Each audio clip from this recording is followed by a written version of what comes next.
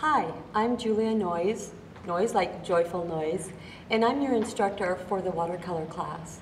So what we're going to do in this session, we're going to do lesson number 1. So there are going to be 7 lessons, 7 different paintings. Don't worry about a thing. This class is going to be fun. Relax, take a breath. Don't stress at all about this. Honestly, this should be great. This should be the time of your life. So have fun. Well, first of all, I do want you to know my text number, so you can text me. It's very simple, 402-615-2789. Now tell me who you are, because I do teach other classes. So simply identify yourself, your name, and what class you're taking. So first of all, you will find also online the syllabus. So you can check this out yourself. You can read the syllabus. It has the details of this class, which I'm not going to read to you because you can read that. But the first question I always have is, well, what are we going to do in this class? So we're going to be doing 7 paintings. We're going to do leaves, water, cityscape, sun and shade, still life, glass, and the last one is free choice, the painting of your choice using certain techniques. So for each completed painting, handed in on time, you have a possibility of getting 10 points. So 7 paintings times the potential of 10 points, that's 70 points. So another 10 points would be doing a presentation on an artist. It will be quite simple, and we'll talk about that later. Don't worry about it. It's short and sweet. It's not intense. It's not difficult. It's fun.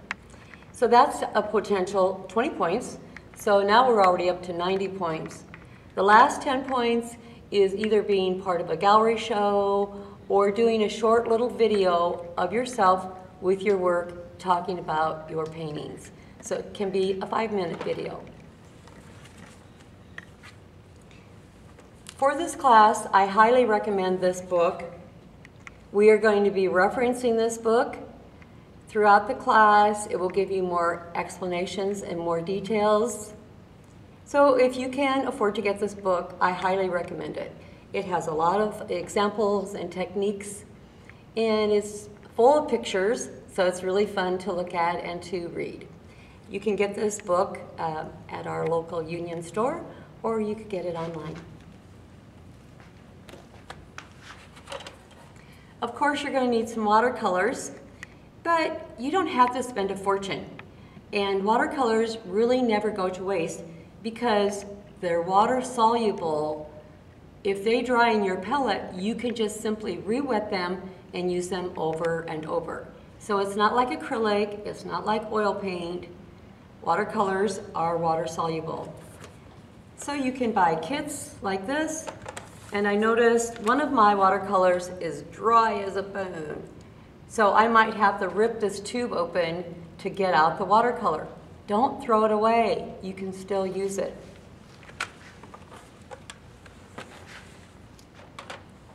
Often when you buy a tube of paint like this, it's never been used before, it has this little silver metal cover on it after you take off the lid. You think, oh, how do I get that off? You simply turn the lid around. The lid has a little piercer. You turn it around and you put the lid back on. You have to force it on. I can hear it pop. So now I can get the paint out. So depending on what type of paint you buy, you might have to open it up like this. I find these palettes very helpful. So this is what we call a palette. You can buy all different kinds. You could even use a styrofoam plate. Paper plate doesn't work very good because the water just absorbs and goes through the paper. Here's a palette that's been used before, and this paint is dried up. Don't throw it away, remember? So I can simply re-wet this, add some water to it, and I'm going to, in 5 or 10 minutes, I can use this paint again. So can you see? It's already starting to dissolve. So I'm able to use this. Now you'll know if you have some other kind of paint that's not watercolor, like for example acrylic, and it doesn't dissolve, you'll know it's not watercolor. So don't throw any of your paints away. You can reuse it, and even if your paints have dried like this, it's not a problem. Keep that. Now, if you get everything where it's looking kind of muddy and black, you might want to wipe off an area with a sponge or wet rag. You can do that, but just think about, you can always reuse this paint. When you're setting up your palette, there's lots of ways you might think about doing this. You could put the light colors on one area, the dark colors on another area. You could set it up like a color wheel. Everybody seems to have a different approach of what they like.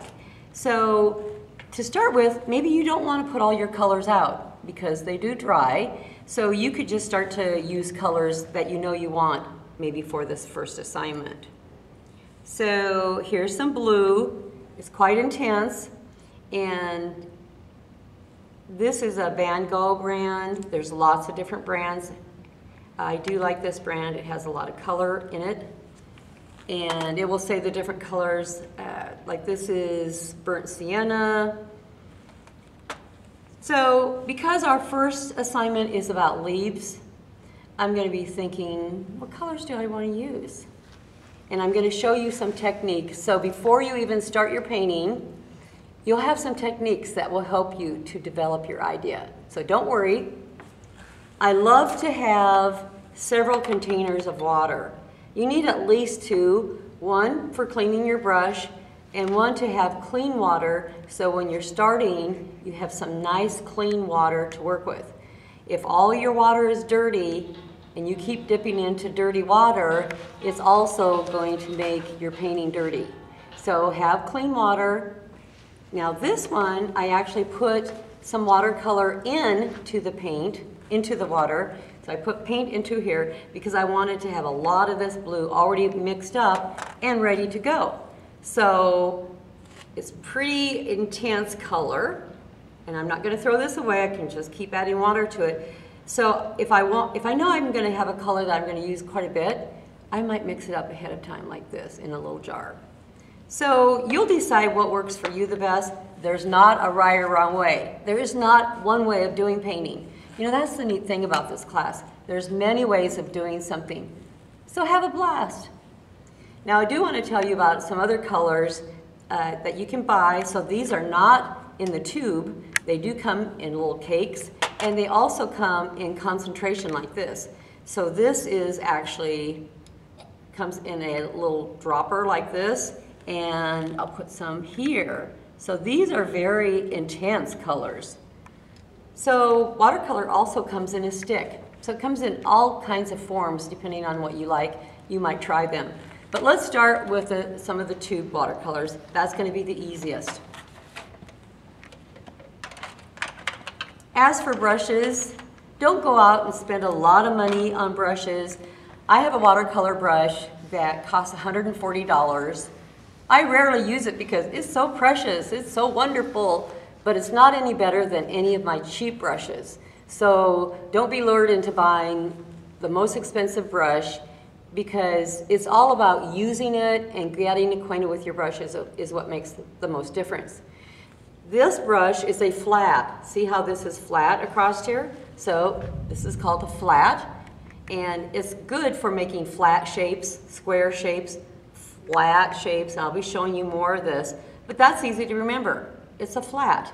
So I can use it this way, I can use it this way, I can twist around. I'm going to show you here on my watercolor paper what I mean, how you can make different strokes with the flat. So I can make flat like this. So I'm using the broad side of my brush. I can use it like this to get thin edges. I can twist it, getting thin, thick, thin, thick. And this flat brush holds quite a bit of paint. So you can buy flats in various sizes, 1 inch, 2 inch, 3 inch. Here I'm putting blue and green paint together in my brush. And so I start to get these really fun colors that are variation of color. So these are examples of using flats. And this, guess what? It's called a round. because it's a round shape. So the round shapes create a round or tip or point on the edge, on the beginning of our stroke. I have to dip in and get a little more paint because my brush was really dry. So here you can see the edge is round for the round brush, flat for the flat brush. Now for the round brush, need more paint, this brush is really dry. I can twirl it, I can swirl it, I can use it and make little tips, little edges. I can go up and down and make dots. So this is the fun part of getting acquainted with your materials, is actually taking time to just have fun with them and see what you can make your paint do, what you can make your brush do, and just simply, it's like doodling. And of course, littler brushes make littler strokes. So this one is little, but I can press it down and get a bigger shape. This is almost a flat tip when I pressed it down. So when you know what your brush will do, you're going to be happier because you're going to be able to control your brush to do what you want it to do. The biggest thing I learned, and I started doing watercolors many years ago, is the amount of water you have in your brush determines your control. So if you have a lot of water in your brush, you're going to get looser, more free strokes, which is great if that's what you want. But if you want strokes that are going to be very defined and controlled, then use less water and more paint, and you will be able to control those edges. So now I'm going to clean this brush up, so I'm going to clean it in my one container that I'm calling my dirty water. And so most of the paint is now out of that brush. I just want to show you something, how I can blend out an edge. Well, as long as that watercolor is still wet, I can make it fade out and blend out. Now here the watercolor is already drying, but because we know this is water soluble, I can keep working this and soften that edge. So you can see the edge is already starting to soften, even though that watercolor was really dry. So anywhere where the watercolor is still wet, it's pretty easy to blend out, make it fade out. So you can have crisp edges, you can have softer edges. And if I really don't like that line, I might add some more paint here on top of that edge to make it look like it's blended out more. This is the fun thing you'll learn when you're doodling and playing with your watercolors. Okay, you are probably wondering, okay, what is the paper or the surface that you should use? There's lots of different kinds of paper, and often they come in little watercolor blocks like this. I love this size because this is the size I take when I'm traveling. It's only 7 by 10 inches. And so it's great outside because yours will be, of course, glued. This black is glue around here. So you'll have to use an edge of your fingernail or a little knife or whatever to loosen the top edge. But I'm not going to do that right now because I want this to all be stuck together, so it's not going to warp, it's not going to buckle. So don't separate this until the end of your painting. Because if it's all buckled, you're going to get frustrated and it's like, oh, this is all wrinkly and wrinkled, and I don't want that. So this way it's going to be nice and secure. So you can get these different sizes. This is a great size. It comes in 20 sheets. This is going to be plenty for the class because we're doing 7 watercolors as hand-in assignments, and then you'd have several sheets for experimenting on, trying the techniques, having fun, doing additional watercolors. So this watercolor, when it says 140 pound, that's a good weight of watercolor. It's not too light, it's not too thin, and it's not really heavy. So when we use really light paper like this is very difficult to work on because the watercolor absorbs so quickly into it, it buckles. I mean, this will buckle within the first 5 minutes because it's so thin and absorbent. So this is only okay if you're just experimenting and having fun or doing some sample sheets and you don't want to use up your good watercolor paper.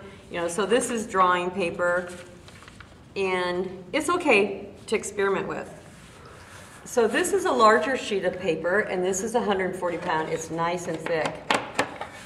It doesn't buckle very easily. Great to work on. You can use both sides. So don't think about you can only use one side of your paper. You can use both sides. So it gives you more leeway. And there's paper that's even 300 and 500 pound. That's very expensive. Some of it is $15 to $20 a sheet. So hold off on using that paper at this stage. Keep with a tablet of paper where it's pretty economical and you feel like you can use a lot of it. So we've gone through the materials, the paint, the brushes, the palette, and the paper. So next, what we're going to be doing, we're going to do the techniques for this assignment.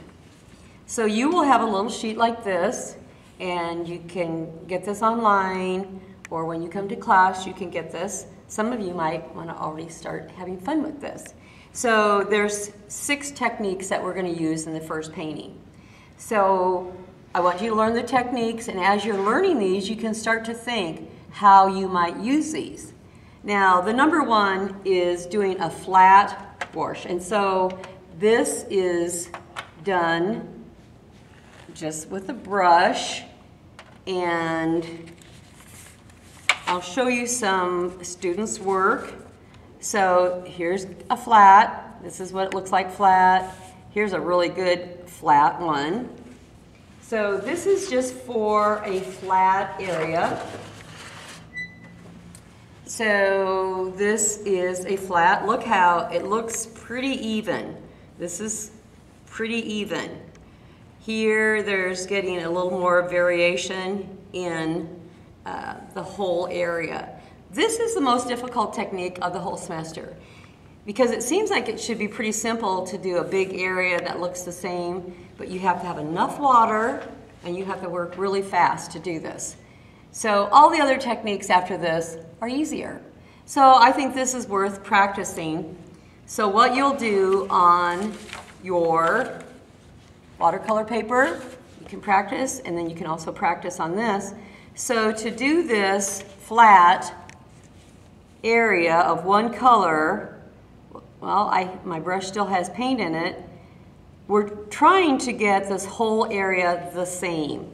And I'm going to put a little surface under this so you can see this a little better. I like to tilt my board. So I'm working in reverse so you can see this. So I have a lot of paint and a lot of water in my brush. So if I don't have enough water, it's going to be really streaked. I'm going to start here, and I have to work really fast, really fast, really fast, really fast, really fast, really fast, really fast, really fast. And then I'm going to stop. So, I mean, this paper is really thin and absorbent. It's the hardest, like I was saying, to work with is when you have something very thin. But that's the essence of this idea. And I'm going to put something under this so it can dry, and so it's, you know, falling into the next brush stroke I did. So really fast. Don't make it harder than that. Give it your best shot one time. It's kind of like playing golf. Every stroke counts. Don't do 20 strokes when you can do it in 3. So this is what we call a flat area. The next one, we're going to be doing the same thing, but it's a variation, or sometimes in your book it will be called a gradation. So in your book, pages 32 to 40 will cover these techniques, and then there's a little bit more on page 108. And that will be on your little instruction sheet. You'll be able to see that. So our goal is to get an area that's really flat like this. Look how beautiful that is. But there's a little blorp there. Don't worry, it's okay. That's part of making it look handmade, one of a kind, done by a real person, not a machine, not printed on a photocopier. So this is what we're going for. It's really a flat. So the next area is a gradation. And so when we're doing gradations, we're doing an area that goes from either one color to another color or from dark to light. So it's very similar to what we just did, but we are going to do a gradation, and this time I'm going to use a little less water. So you're going to want to have a sponge or rag nearby, so if your brush, you can see how much paint and water is actually in your brush. So if it's dripping, it's going to be too much. But for this, I'm going to keep, and I don't care if I go outside of this little border here, because these are so small. But I'm going to start with a lot of color, and then I'm going to keep dipping into my water to make it lighter. So here we go. Okay, I think this needs a little bit. Okay, there we go. I'm talking so it starts to dry out. Okay, here we go. Okay, that's good. Now more water and less paint. We'll see if we can get this lighter. I'm tapping the water out, the paint out, and putting some more water in to get it lighter, lighter, lighter. So here I stopped a little bit short, but do you get the idea? It goes from dark to light. But this one, when I'm letting it dry, I'm going to turn it so if there's more pigment left on my little piece of paper, it's going to run down here. So this is going to make this darker and this is lighter. So this is called variation, or I mean, you'll see different words like gradation in the book. So this is what we're going for, from dark to light or from one color to another color. So these we call gradations or variations. It makes sense. Here's some other examples of doing it on our little paper. So our next one is called color mixing. And color mixing is just what it sounds like. We're going to actually mix colors on our piece of paper. So instead of mixing them on a palette or on a paper plate, we're actually mixing our colors as we go along. So here I have this pinkish red, and here I have a dark blue.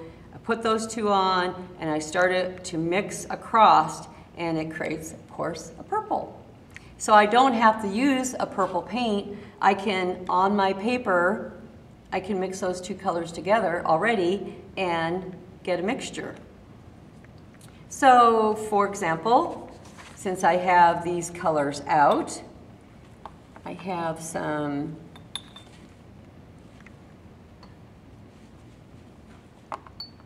blue, and I have some green already out. So I'm going to mix those two colors. So if I have green here and I have blue here and I start to mix those two colors together, what color am I going to get? Blue-green. So here we go. I'm going to start with quite a bit of color. So here's my green. And I'm tapping my brush off because I don't want it totally running all over the place. And here's my blue. So now I'm going to start to mix those. I have quite a bit of blue in my brush.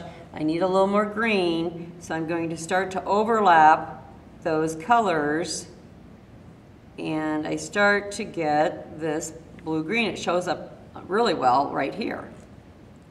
So that's the idea for color mixing. Don't keep going over and over this paper because this paper tears very easily. You know, it's just photocopying paper, so it doesn't last very long. And it's just for you to get this idea. Once you have done this sample sheet, then I think you're ready to do it on some paper. Just have fun and doodle around with it. So here's another example of color mixing where I had this red-orange and this yellow-green, and I am letting them run together, and I'm getting this in-between color, which is quite beautiful. Our next technique is called glazing. And I love glazing. I use it all the time. With glazing, we're using two different colors. For example, this was color number 1 I put down, which is this yellow-green. And I let that dry. Important to let it dry. And then once it's dried, I'm going over with another color, and so I'm creating these in-between colors. Going over it, letting that color still show through, going over it with this color, still letting that color show through. So this is what we call overlays or glazing. And you will see this in your book on page 40. So what we do with that to start with is we'll put a color down and we're going to let it dry. So I'm going to put this color down and we're going to come back to that. So it's kind of a light orange. And after that's dried, then we'll overlay or glaze over it with some other colors. Our next technique is a leaf print with shadows. I bet that you have done leaf prints before. So you simply find some leaves,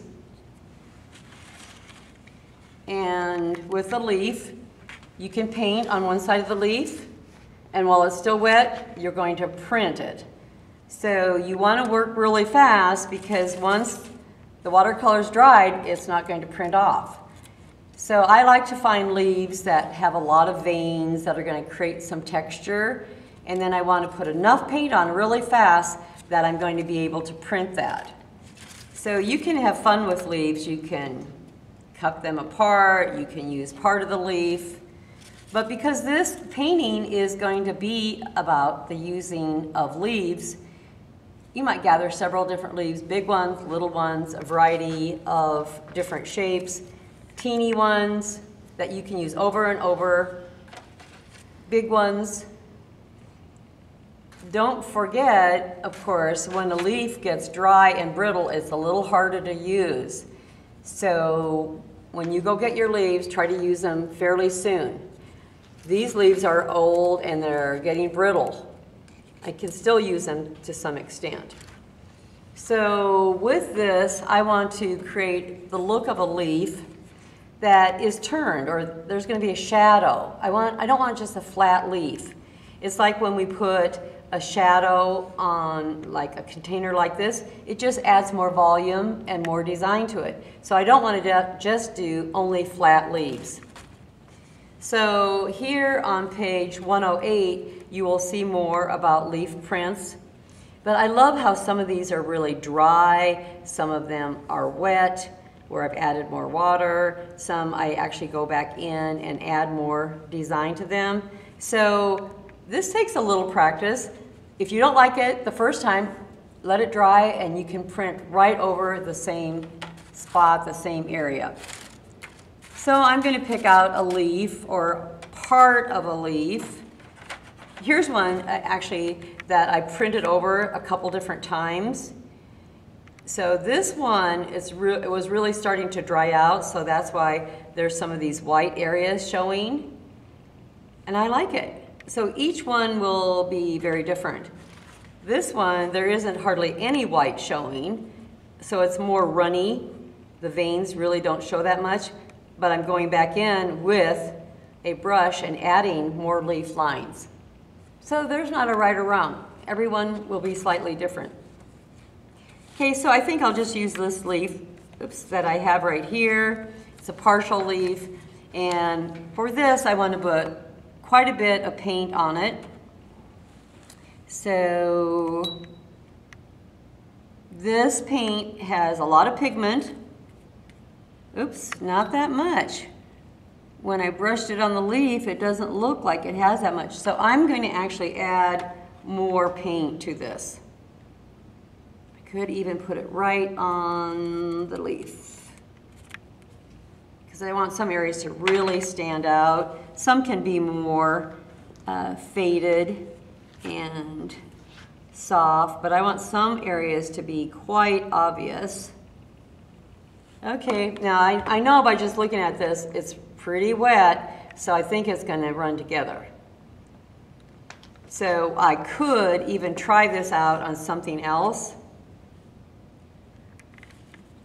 And sometimes the second printing is even better than the first.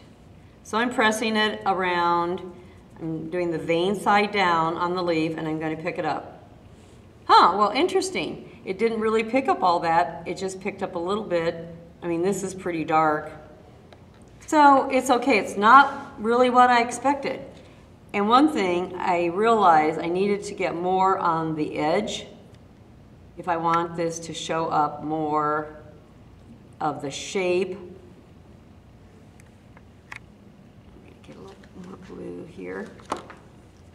Okay, I'm going to lay this flat and see what I can come up this time.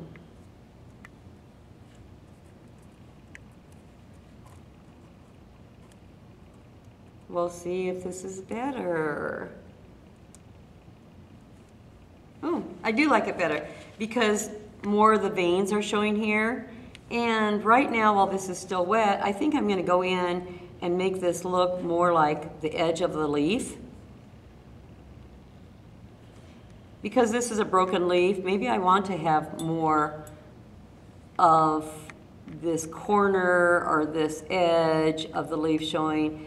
And because this is water soluble, I can still go in while this is still wet and create more changes in the leaf. I don't mind that this is dark here. I actually like the contrast. I like that these leaves, this vein and this part of the leaf shows this is different. It's not all the same. So you see what you like. So that's for the leaf shape. So with the leaf shape in mind, I do want to show you how I developed my painting. And so you will be doing this.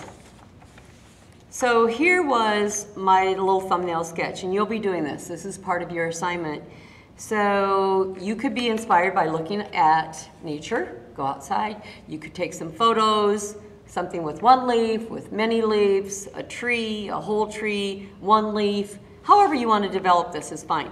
But you are going to develop a little thumbnail sketch. That's what we call this. It's a little miniature sketch. And you're going to be required in your final painting to use all the techniques we're talking about today. So the 6 techniques that you're learning, you will incorporate.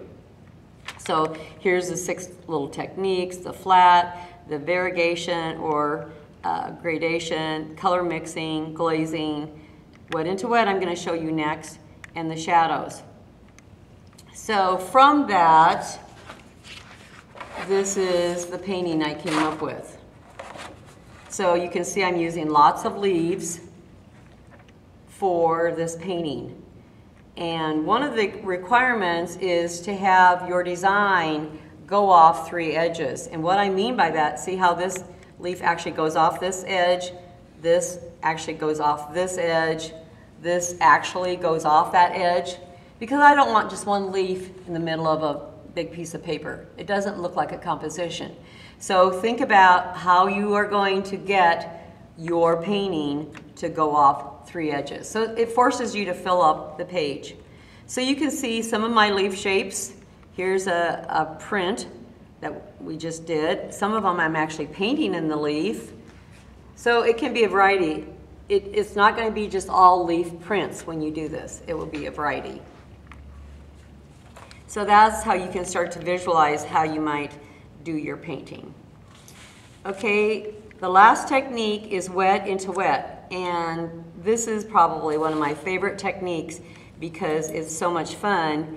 And so what we do, we drop colors down and put, several colors down, and then we drop some colors inside that color, and we drop some colors next to it, and we drop some more colors into this, and we let the paint run. It's a very uncontrolled, fun technique. Wet into wet simply means you're putting wet color into wet color, and I'm not really trying to control this. I'm letting it kind of flow together, and if I pick this up too soon, all of this will run together and I won't be able to see any separate colors. So we want to be able to see some separate colors, but we certainly don't want polka dots. So you have to do this while it's still wet so things can run together. I can leave some whites showing of the paper, that's fine. I can always go in and add more, But so it's just kind of like dropping color or wet into wet, and every one you do will look different because this is a really free flowing type of technique. So we're going to let that dry. And so some ideas for wet into wet would be things like this. Look at this, where this and this are different colors flowing together. Look at this nice variation from dark to all these different colors. So this would be typical wet into wet. So we're putting, kind of dropping different colors together and not really trying to brush them together or to control it. This is great for a background. You know, you could do a whole sheet doing wet into wet and drop different colors, let them flow together. Sometimes you might want to pick up your paper and move it around a little bit if things seem to be stuck. But the idea of wet into wet is to be able to still see those different colors. So it's not all blended into a gray. So this has blue and orange and green and peach and brown in the piece. Or like this one, you know, just lots of different colors, but they're flowing together. So that's called wet into wet. So now we're going to go back on this glazing, because remember, glazing is where we have one color that's dried and then we put different colors on top of it. Or for example here, look at these colors I get with glazing, or it's also called overlays. These are colors I could never mix. It has this luminosity because it's letting those underneath colors show through. So for this kind of orange color is very soft and very gentle and very subdued. So if I put a really dark color over it, I'm not going to be able to save this orange color that's underneath. So I'm going to put some light yellow over this. So now I'm creating a third color. Here's yellow, here's this kind of earthy orange, and now I'm creating a third color. So that's what we want glazing to look like, where we can see that third color. So now I'm going to